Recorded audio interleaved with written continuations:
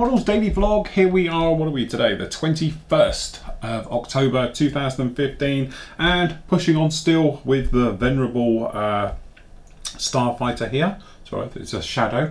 As you can see, we're looking very, very nice. Love this metal finish. I'm not going to bore you to death by telling you how good this stuff is. Just go and buy it. But needless to say that I have done, or have been in the process over the last few days, putting together the full new review of this, because obviously it's all part of this. If you watch the actual build of this, it's the same thing, okay? But what it will be is a standalone, around about 45 minutes I'm thinking, which covers everything about this paint as we've used it on this particular model. Now obviously members, you're going to see the full thing onto this, warts and all, with your part of the build, but there'll be a cut down version of this which is going to be sort of the edited highlights, if you like, about using this particular material, how good it really is, and everything else. And the next big hurdle, as we were talking about yesterday, for this particular one is decaling, and I can confirm, although the decals are fantastic, these are the old Cartograph ones for this kit, they're beautiful decals, they go down absolutely flawlessly, no problem at all. But what I love about it is I can't actually see the carrier film unless you light cross it, as in looking across the sheen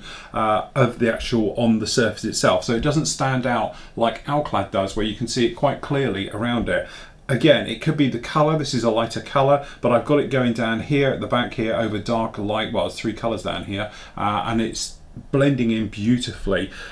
Are we going to overcoat this one yet? This is my big dilemma. I'm thinking about it. I'm really biting at the bit to say let's give it a whirl, but what I might do is do a little test on something else, overcoat it and see exactly what we got. I'm actually thinking about overcoating it with a lacquer, because that should lock the luster and we shouldn't have a problem.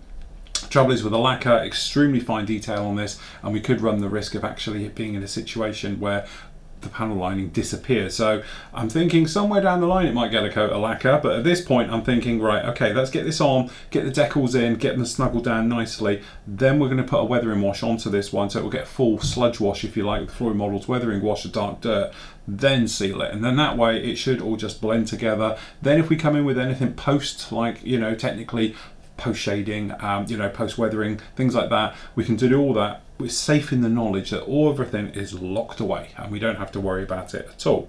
So needless to say, the next part of this is up and you're catching up with me now, okay? So part, what is we on now? Part 5 is up on the site now.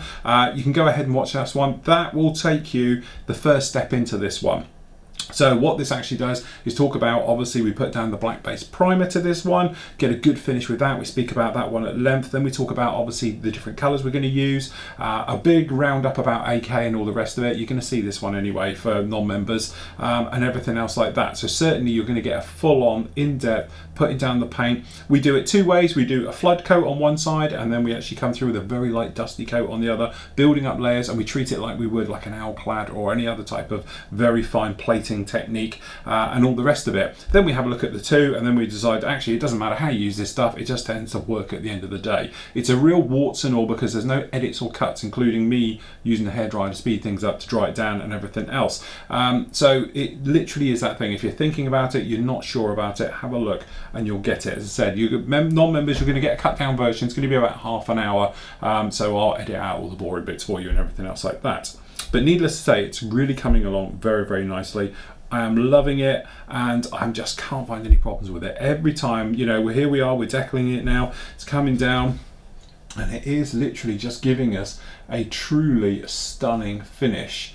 Okay, and as you can see, you catch those decals in the light, they're a lot more shiny, but that's the first ones on there, and in a minute I'm just about to show on film about sticking in the big ones. Okay, so we're going to be popping in the big USF Force ones down the side and everything else like that, but I really am loving it. Speaking of videos and things you want to watch, don't forget we've actually got up on the site now, on the YouTube page, a few freebies, okay? So up there at the moment we've got a new section, or it's been up there a couple of weeks, and it's called Free to Watch. Now up there at the moment we've actually got part 15 of the Hawker Typhoon build. That was the big monster 1/24 scale, ripped it open, did all the bits and pieces. That part basically covers all the diorama base, and we talk about the end and everything else like that. So that is free on the site. Now that's going to disappear on Friday. They're only up there for a limited time. Grab them whilst you can. can, and then they're going to disappear. Okay. The other one that's up there is part 9 from the Sherman build. So this was the Tusker kit.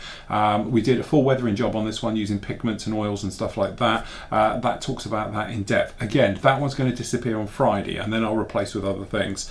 We've also got up there, went up there today, so that's going to be up there for 2 weeks, is part 13 of the Hind build. This is the Hind 24 attack helicopter. This is the big 135th kit we did. Again, we ripped that one open, we did the engines, did lots of work inside and all things like that, and then we weathered it to death. Okay. So that is up on YouTube now. You can see that one. Also, if you have a look at our Facebook page, you will see it on there as well. All right. And then we got old school. We're speaking about these recently. These are going to make a return back to the main site Friday, I'm thinking, when I've got a bit of time. If not, I'll do it over the weekend. I'll list them back up in the categories of the video builds, and I'm going to put a disclaimer saying horrible jumpers and cameras. And don't forget, these are 10 years old. Some of these ones, I know somebody said to me, oh, it's not, but don't take any notice when they went up to YouTube, because I only put them up to YouTube a couple of months ago. And then where it says, like, you know, the date, that's because some of them had to be re-edited when we changed the company name, things like that. So actually, one of them that's going to go up there was actually filmed, I think, in around about 2002. It's that old. So as you said, everything was in its infancy. Camera angles, me sounding terrible, and everything else like that. Trying to stream stuff over the internet, trust me, in 2005 was a living nightmare. Anything over 360 pixels, it took forever. So that's why they're always quite small. We can't actually upgrade them because unfortunately the raw footage was lost a long time ago and everything else like that. So in the old school section at the moment up there, we've got the entire build of actually working as it was back then. Brand new release that week I started on it was the Revel 148th Typhoon FGR2. This is Eurofighter kit. I think it's the single seat we did, and everything else like that. So you can see that one. No me, it's all hands, and it's very old school and everything else. So if you need a blast from the past and look back in history of truly cringeable how it all is, then go and have a look at that one, because they're all up there now. So if you are a member and you haven't seen these ones, or certainly for non-members you want to get a feel, somewhat of a feel of what we do, that is definitely one to have a look at. Okay. Also, what we got, thank you to Sid. Sid saved the day again. He's been back and he's actually completed doing the SIG reveals. Okay, so we got 2 up coming up for you this week. The first one is up now. You're going to see at the end of today's show anyway, and that's Where's Me Top SIG. Okay, and that was for basically any vehicle which had a either no top or a rag top, soft top that could be removed from the vehicle easily. Okay, and that was it. So we had some great entries going into that one, and then we got the twin tail SIG as well. So we got loads of different aircraft from that one, and I'm going to put that one up with you tomorrow as well, so you can see those. But anyway, it's going to be at the back end of today's show. So that's about it from me. I'm going to carry on decaling this one. I absolutely love this aircraft. It's going so well, it's really untrue. It's going too well. I'm waiting for something to fall apart now or go wrong or bubble up or something, because quite frankly it's on a bit of a roll at the moment.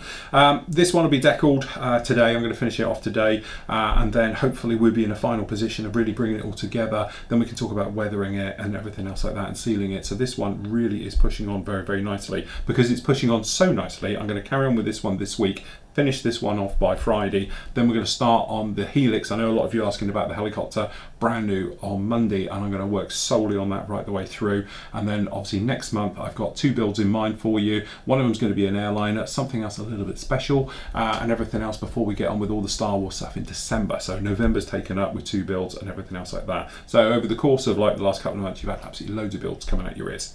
So there we go, that's about it from me for today. I'm going to leave you now from our Where's My Top SIG that completed a couple of months ago. So until tomorrow everybody, happy modelling, take care.